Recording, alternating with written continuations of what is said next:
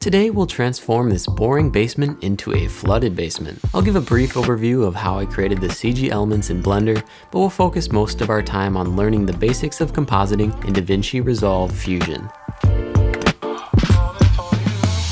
Here is the final commercial. I think we have some pickles downstairs.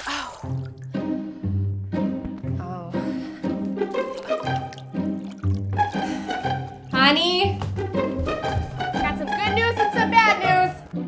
This commercial was created by the super awesome, talented guys over at Threefold. They also made a really cool behind the scenes that shows you how they pulled off some of the practical water effects, among other tips and tricks. Definitely check it out, I'll link it in the description. Now, in the interest of time, here's a super quick overview of the Blender part of this tutorial. The guys at Threefold supplied me with 8K raw footage. I took this into DaVinci Resolve and exported a 4K EXR sequence. Since this is a static shot, I used the program FSpy to match my camera perspective. Inside Blender, I started by adding in geometry to align with the wood posts, stairs, floors, and walls. I then projection mapped my footage onto this geometry. I added a few more lights to match the lighting of the shot. For the water, I added a plane and some animated noise texture for the small rippling effect. For the large ripples, I roughly modeled and animated this foot. I then made the water a dynamic paint canvas and set the foot to a dynamic paint brush. If you set the canvas to wave mode and make sure you have enough subdivisions, you get ripples. CG Matter has a great tutorial on this technique. I then added in the boot, pickle jar, bike, and these foamy patches for extra detail. For rendering, I first rendered out the water with only the jar and bike reflection. I rendered this at 50% resolution, so when I composite, I'll just scale it up by 2. Side note, I learned that even visual effects for Hollywood films are sometimes rendered at half resolution and then scaled up by 2 in compositing. And it's a huge time saver if you can get away with it. Next, I rendered just the jar at a higher sample rate. And then, since the bike doesn't move, I just rendered a high quality still frame that also included a layer with the bike's shadow. I've posted a longer breakdown of the Blender part of this tutorial over on my Patreon. Along with the breakdown, I've provided all the files for this shot, so you can dive in and learn even more. On top of this, I've been releasing other exclusive Patreon tutorials, including how to create HDRIs, why Blender's shadow catcher is broken, multipass compositing basics, and more. These tutorials are more frequent than my main channel tutorials because they're less scripted and easier to create. So if you'd like to better your VFX skills and support me in the process, that Patreon page is the place to be. Also, the render setup techniques I use here are the same as my previous tutorial. I'll link that in the description. Now it's on to compositing. In all my tutorials so far, I've composited in Blender and been happy with the results. But Fusion is also free, and overall it has a lot more functionality than Blender's compositor. So let's dig in and check it out. Inside Resolve, I will simply import the EXR sequence we made from the background footage and add this to a new timeline. With this timeline open, we can switch over to the Fusion tab. This is where the VFX magic happens. As we go, I'll explain the different parts of this interface and how they compare with Blender. First, let's go to Fusion, Fusion Settings, User Interface, and for Zoom, click Ignore twice. Now we can zoom with just the scroll wheel. For starters, we can view our footage by selecting our footage node and hitting 1 or 2. This will load it in either viewer 1 or 2, and we can see these 2 dots represent the active viewer. In Blender, this is the same thing as using the viewer node. To keep things simple for this tutorial, I'll hide viewer 2 by clicking this button. Let's go to our import tab to import the water, jar, and bike elements. Back in the composite tab, we can open the media pool and drag these elements into our composite. We can rename the nodes by hitting F2. Let's close the media pool, and if we hit 1 on our water element, it shows in the viewport. But if we check out our jar or bike, we'll notice they turn red when we try to view them. This is because we need to choose a render layer, so here we'll select Jar Combined. We'll need to do the same for the bike, selecting Bike Combined. And we'll also duplicate this for our bike shadow and select the Bike Shadow render layer. One thing to note here is that in Fusion, the information for the selected node is located in this right panel. In Blender, we're used to having the controls on the node itself. If we look at any of these CG elements, they look too dark. This is because we rendered and saved these elements with linear gamma values. Now, if you don't know what that means, check out this video I made which explains the basics of color spaces and gamma. But very basically, we work with linear data because it creates more accurate calculations when compositing, which makes for a more realistic composite. But as you can see, by default, linear images do not look good on displays. This is where we can use something called a viewer LUT. Let's go to the upper right hand corner, click on this drop down, go to VFX Input Output and select Linear to sRGB. Then let's turn this on. This LUT is taking anything we have in this viewer and applying the conversion to go from linear to sRGB. sRGB is the color space and gamma that most computer monitors use, which is why our linear renders now look correct. Inside Blender, this linear to sRGB conversion is done automatically when the view transform is set to standard. But you'll see if we change this to view the raw data, we see the unmodified linear data like we saw in Resolve.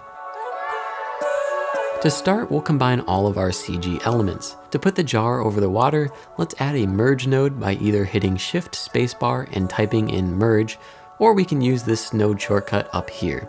The merge node is like the alpha over node in Blender, except it can do a few more things. In Fusion, node inputs are marked by triangles and the output is marked by the gray square. We'll put the water in the orange input since that's the background. Then we'll connect the jar to the green input for the foreground. Next we'll add another merge and merge our bike shadow on top of this. And finally, we'll merge the bike on top of all of this. If we view our result, it looks a bit weird because we have to add the resize node to scale up our water and jar since they were rendered at half resolution.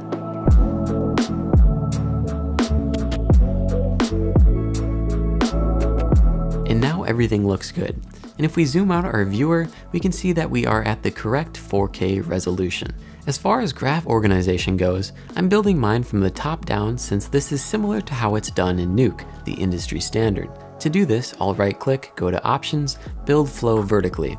And I'll also like to set Arrange Tools to Connected so that the nodes snap into place nicely. In Blender, we're used to building left to right. As part of this vertical organization, I always want my orange background inputs to flow vertically downward. So let's merge our CG over our footage. We'll connect our footage to the orange background input going downwards and our CG to the foreground input.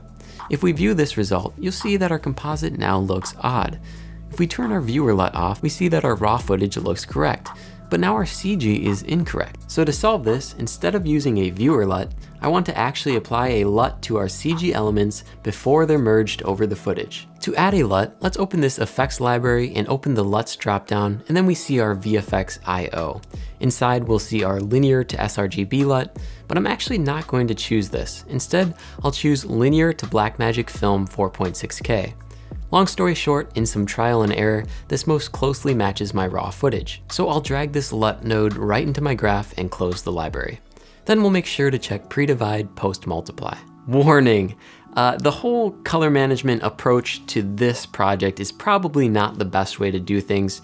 It worked for me, which is why I'm sharing it with you, but I realize it might be kind of hard to apply to your own specific situation. So for now, let's focus on the other aspects of compositing. Now that we've fixed our issue, we can use our viewer LUT to apply the final stylized LUT provided by Threefold. This gives us an easy way to preview the final look. By the way, this viewer LUT is only for preview purposes. It's never applied to our final composite. So even though it shows here, if we make sure our composite is connected to the media out node and we go back to our timeline tab, you can see that the LUT is not applied. Okay, let's start to polish this composite first by masking out our wood poles. I'm going to quickly make some space in our graph. And then I'll turn off my bike shadow by selecting this merge and hitting Ctrl or Command P to turn off the node. Let's then go to our water node and we'll add a Mac control node. Let's also drag in this polygon node, and if we right click the output of a node and drag it to another node, we can see all the input options. We want our polygon to be a garbage mask to cut out the parts of the water where the wood posts should show. Now, with the polygon node still selected, we can draw our mask right in the viewer. This is a big reason I prefer Fusion to Blender, since in Blender you need to create masks in a separate window from the viewer. Back in Fusion, we need another mask for the back post, so let's create another polygon node, link it into the first one, and I'll draw our mask. If I look at this polygon node, you can see I've just created these two masks, and I'll add a slight amount of softening to the edges. Now, for our front pole, we need to cut out part of our footage and put it back on top after our CG elements. We'll create another Mac control node, adding our footage as the background input. Then let's add a new polygon node and connect this as a garbage mat. We can now draw our masks. Now, if we look at our Mac control node, we'll we'll see we need to invert this selection in the garbage matte settings. And now we want to merge this back on top of our shot. So we'll create another merge node, and I can hold Shift while I drag this node over the connection and it will slot in. And I'll attach our masked post to the foreground input. And just so you know, you can remove nodes by holding Shift and dragging them out of the graph. Next, I'll add some overall color correction to get our CG elements matching our footage. To help with this, we'll turn on a color inspector in our viewer. And let's add a color corrector node right before our LUT. First, let's correct our black values. If I mouse over the darkest areas of the footage, I can see in our color inspector that over on the left here, our values are around 0.19, and the darkest value is about 0.13. But our shoe is at 0.08, so we'll lift our black values a bit. And then I'm going to increase our gamma a small amount. Also, make sure you go into the options here and check pre-divide post multiply to clear up those edge issues. If I now use our color inspector on the dark values of our shoe, we'll see they're now matching the values of our footage. Now this area to the left is a little too bright. To mask the color correction here, I could create a polygon, but an ellipse node will do the trick. I'll connect this to our color corrector, crank the softness up, and change the ellipse size in the viewer. One cool thing about most nodes in Fusion is that if you hit this button, you can create multiple versions of an effect. I can then switch between versions to see which I like best. Next, I'll make a few more color adjustments. First, I'll take down the saturation on the bike by adding a color corrector node to the bike element. Then I'll turn the bike shadow back on, apply a color corrector node, and add a slight amount of lift. Again, make sure to check pre-divide, post-multiply on these nodes. The colors are now looking pretty good, and remember, I can also turn this viewer LUT on and off to check my work. Now that we're adding more nodes, we can tidy things up by using underlays. Shift, spacebar, and search underlay. If I hold Alt, I can drag this behind a group of nodes, press F2 to rename it, and then right-click and set a color. I'll add an underlay to group each CG element and my footage. And just so you know, if you want to select multiple nodes and move them, hold Control or Command, not Shift. If you hold Shift, you will detach the nodes from your graph. Yes, it's a little frustrating to learn this. Now for some finishing touches, first I want to add a blur to my bike as it's looking too sharp. So let's select our bike, Shift Spacebar, search for Blur, hit Enter, and I'll set the blur to 0.4. For the final touch, you'll notice our footage has this colored noise in it while our CG elements are very clean. To change this, we'll add a gray node right below our overall color correction. We'll need to turn the power down quite a bit. As you'll see in our footage, noise tends to be a lot more visible in the darker areas than in the brighter areas. So when matching noise, it's best to start by matching the darkest areas of your footage and CG elements. This left side works well for this in this shot. As you can see, our gray node gives us control to match each color channel. So in our viewer, we can toggle down this color menu and start with the red channel. I'll up my red difference quite a bit. Then I'll switch to my green channel, and then I'll switch to our blue channel. We'll see we need to increase the blue slightly. There are further controls for the softness, size, and spacing of the grain that you can play with to get closer to the footage. Finally, in this spread tab, we can modify this curve so that the noise is more visible in the darker areas than in the highlights, just like our footage. And now we have some really nice noise. On my own time, I tweaked this shot a bit more, but those really are most of the effects and techniques that I use to get my final composite. I want to deliver this ungraded version to the guys at Threefold. And remember, this viewer LUT is not applied to our composite, and we can see that this is true in our timeline tab. So without the LUT applied, I can switch over to the export tab, and here I'll export a 4K EXR sequence. I then gave this sequence to the Threefold guys for their final edit. If you want to apply a LUT, we can come to this color tab. Any coloring that's done here comes after the compositing, just like the tabs are ordered. To apply the LUT, I simply right-click this node and go into the LUT folder to find the LUT they provided.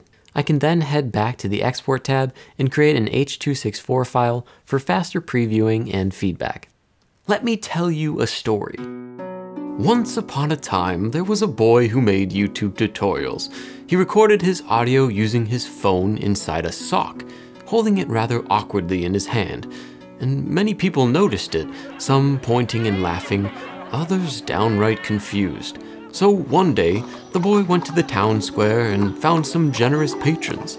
He also brought some products with him, put up a booth, called it Gumroad, and people also bought those as well. Because of the generosity of the people, the boy was then able to purchase a proper microphone, turning this boy into a man.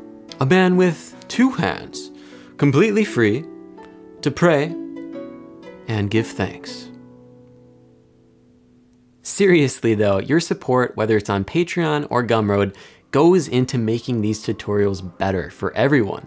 So I really appreciate it if you can support me one way or the other. And remember, all patrons have access to all the project files and elements for this tutorial, including the raw footage, CG renders, and Blender and Resolve files. I've also released an in-depth Blender breakdown of this shot and other exclusive tutorials already out waiting for you. It's one heck of a package, so head over and check it out.